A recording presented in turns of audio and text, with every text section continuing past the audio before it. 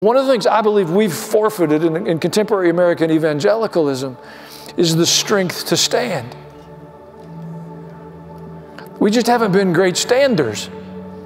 It's partially because we haven't had to. There was enough residual biblical worldview amongst us that we could flourish without having to stand ourselves. We didn't have to pay much attention to the schools and whether that biblical worldview was being taught in our schools. We didn't even pay attention to our seminaries. Was it being taught in our seminaries? And we just assumed they'd crank out people that were God-honoring, biblically informed, until we realized they hadn't been. And our kids weren't being exposed to the best values. And then we begin to stand up, and it's awkward, and the muscles are kind of sore and tender, and they don't have the strength we need them to have.